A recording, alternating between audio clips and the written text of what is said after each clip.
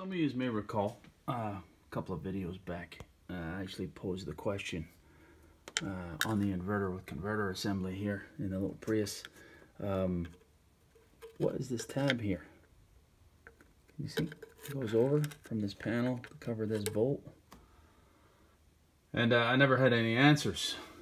So probably a couple of scenarios. Nobody cared, which is a distinct possibility, or nobody really knew. Probably the truth is somewhere in between. What this basically is here, guys, is it's a mechanical sequencer. That is to say, because this bolt is covered, it basically forces you to take this panel off first. Under this panel, when it's lifted, there's an interlock, just basically a little jumper connector that's hooked up into the circuit that tells the car a panel has been removed. The high voltage in the system circuit better be opened and in a safe condition. So in the event that there was a weekender, a shade tree mechanic who didn't understand the hazards that a hybrid or electric vehicle could offer, basically what it will do is offer a protection to the uninitiated by opening the high voltage circuit to protect the system. Yeah, so the battery itself in this particular version, the Prius has a nominal voltage of 144 volts DC, of course, and the capacitor is inside here, and the boost converter, which can take the 144 and step up to, I think it's about a maximum of 520 volts DC.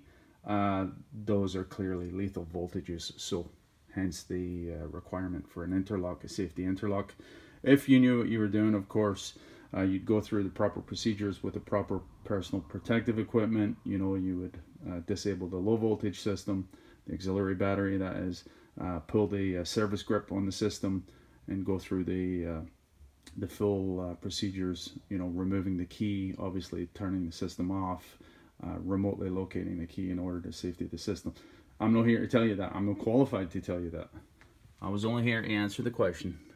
Why is that there? It's nothing fancy. It's just a simple, as I said, mechanical sequencer forcing you to remove this, because this is where the interlock. If that wasn't there, there would be the potential to remove this connector, and then of course behind here is the MG1 and 2 and the frame wire. This is the DC coming in, the high voltage from the battery to and from the battery, in order to provide the inverter with its power in order for it to be sequenced wherever it needs to go.